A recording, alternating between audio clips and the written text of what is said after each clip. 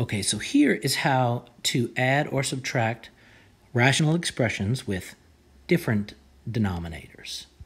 Okay, reminding you that rational expressions are just big fractions.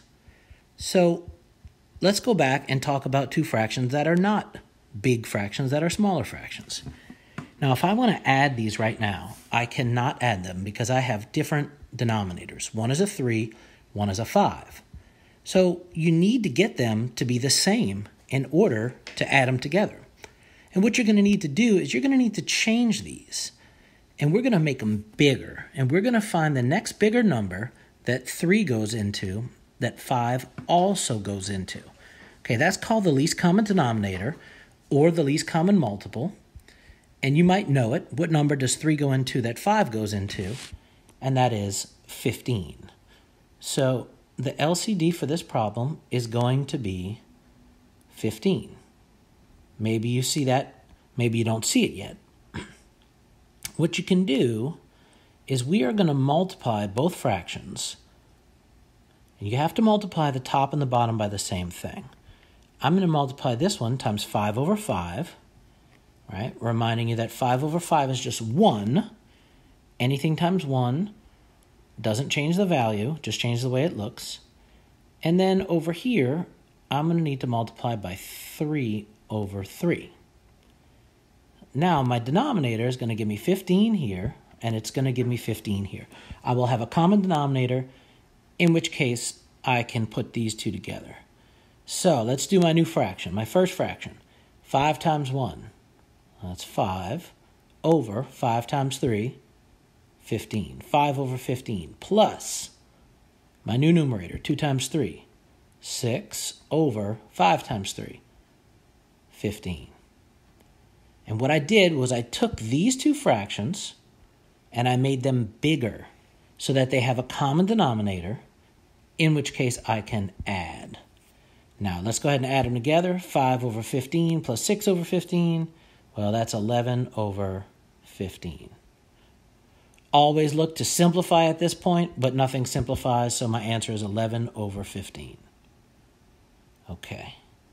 Let's take a look at what would happen if I had a rational expression. So in this case, here's a denominator and here's a denominator.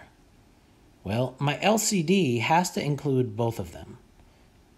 So my LCD is going to be x plus 2 times x minus 3, and that's it. Now, what will I need to multiply this fraction by?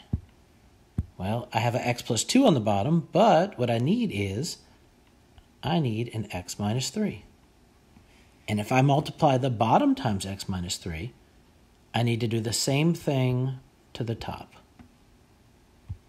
Now this fraction over here, what is it missing? What do I need to multiply? Well, it's missing an x plus 2 on the bottom and an x plus 2 on the top. Now look at my denominators. This is the same as this, okay?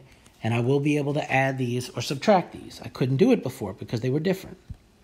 So my new fraction on the left is going to be x minus 3 times 7, and I'm going to write it up like this, 7 times x minus 3, all over common denominator of x minus 3, x plus 2. And now I'm going to subtract 4 times x plus 2 over x minus 3 times x plus 2. All right, now I have a common denominator, and I'm ready to put these together. Let's put them together over my common denominator of x minus 3 times x plus 2. This is 7 times x minus 3. I'm going to distribute in the next step.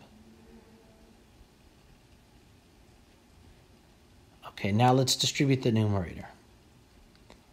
So I have 7 times x minus 3. When you distribute, you're going to get 7x minus 21. And then super important that this negative is attached to the 4. So this is negative 4 times x and negative 4 times 2. you're going to get negative 4x. And then this is where people make the mistake. 4 times 2 is 8, but it is a negative times a positive. So it's going to be minus 8. Okay, and I'm going to put this bold all over my denominator. Now, I don't need to multiply my denominator. I don't need to distribute it out. Okay, in the end, you want this to be factored. I do need to distribute out my numerators because I know that I'm going to be able to put this 7x together with this minus 4x. And I also know I'm going to be able to put this minus 21 together with this minus 8. Okay, let's see what that looks like. 7x minus 4x is 3x. Minus 21 minus 8 is minus 29. All over my common denominator. And now it's like simplifying a rational expression. Can I factor anything out of the numerator? Nope, 29 is prime.